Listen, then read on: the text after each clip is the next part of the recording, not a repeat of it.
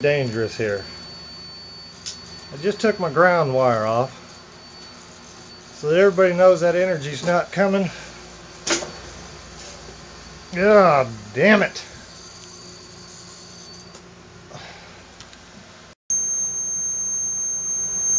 Here I am again. I tripped over my ground rod again, so this is real dangerous.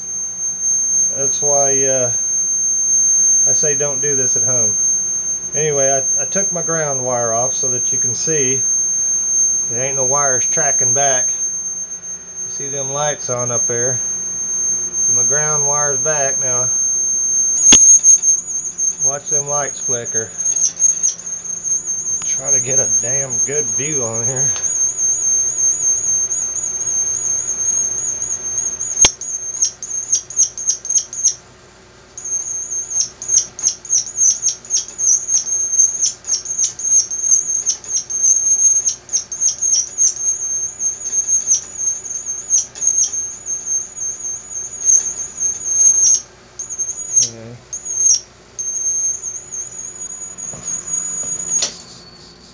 Yeah, there went my ground wire again.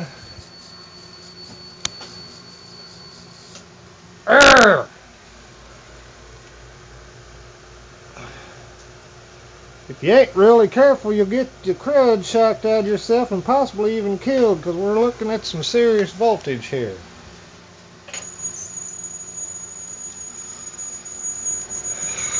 Gotta keep putting my ground wire back on because I keep knocking it loose.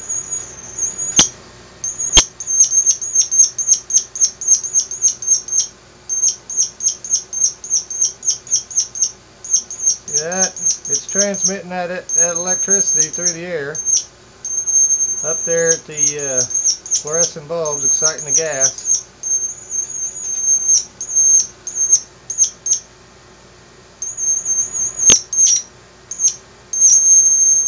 Of course, this is a crude model, but essentially this is what HAARP does. It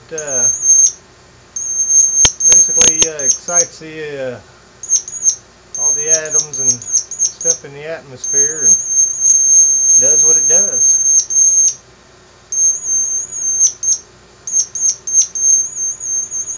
Alrighty.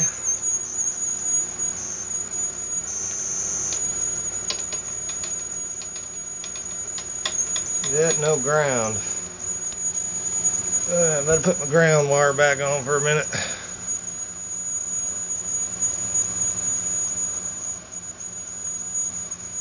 Here we go. Got a ground wire now.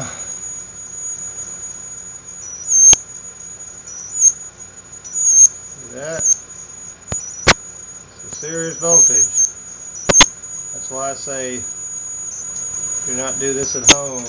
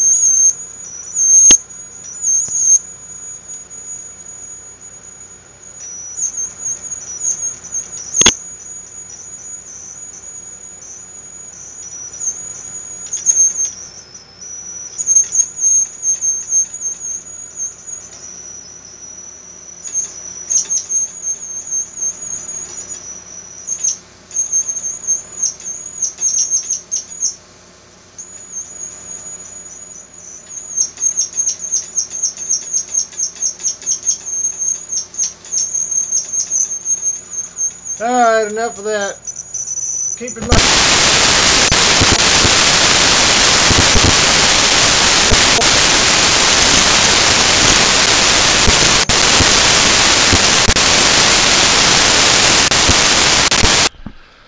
Okay, that's it.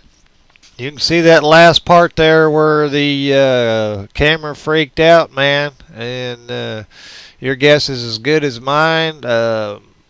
You know, it's just an experiment that went bad, and I ain't never repeating it again. So all I can say is HAARP technology's real, old tested technology works, and you just got to be careful because man, you don't know what the heck you're doing. I mean, I had one really vivid hallucination. So apparently I must have got the living crap shocked out of myself. And dude, I don't know if I mentioned in part one, but during my hallucination, the Egyptian guy on the hovering platform was speaking in some weird language. But the strange thing is, I understood every damn thing he was saying. And apparently he was pissed off. So apparently this is technology that's getting buried with me, because I'm tearing it apart, dismantling it, and spreading all the parts to all 4 points of the compass. And that's that. I'll work on some alternative energy, but I'm going to be a whole lot more careful when it comes to anything related to HAARP or that kind of jazz. I may give up on Tesla technology and try some of my own stuff. I'm always blowing something up in the lab anyway. I either start a fire or shock the living crap out of myself. And apparently whenever I took that ground wire off, I must have got a bit too close to it or whatever. I don't know what happened, but I lost an hour's worth of time, and I've been running around like I'm all jacked up on coffee, about 1,000,000 gallons of coffee or whatever. That's all I got to say on that subject. You see basically how HAARP works. Whenever the antenna rays bounce up off the clouds or the upper ionosphere and come down and reflect off the clouds, they excite all the gases and everything and cause them to do what they do. And so for all those skeptics out there, hey, you know, try it yourself. No, seriously, don't try this at home because it's not safe. You're jacking around with high voltages and apparently hallucination possibilities. There's possibilities of death. It's just not a good thing. So I'm going to leave it at that, and you guys can have fun with this video and scrutinize it and believe Shazuz done went insane. Maybe I was laying on the floor for an hour, I don't know, but at that particular point when I was trying to get a good camera view down there, you seen everything went to hell in a handbasket real fast, and that was that. And the last thing I remember was putting the battery back in the camera and you know, that kind of jazz, or putting the battery back in the camera bag. Anyway, I remember the hallucination real well. I mean, it was like a movie, but it was an intense movie.